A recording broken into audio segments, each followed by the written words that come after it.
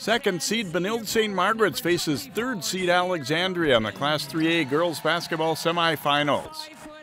The Cardinals kick it out to Chloe Scholl for a three-pointer as Alex goes in front 13-6 early in the contest.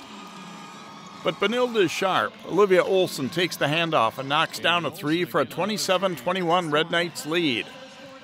Off the inbounds pass, Sydney Fradley sinks a three as Benilde takes a 36-30 lead into the halftime break, and the Red Knight likes it.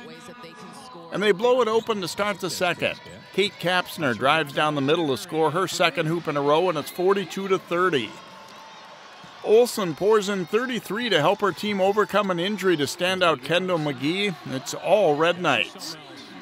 Olson steals the pass, draws the defenders, and sets up Mackenzie Wells for two as Benilde cruises into the championship game against Stewartville with a 70-51 win.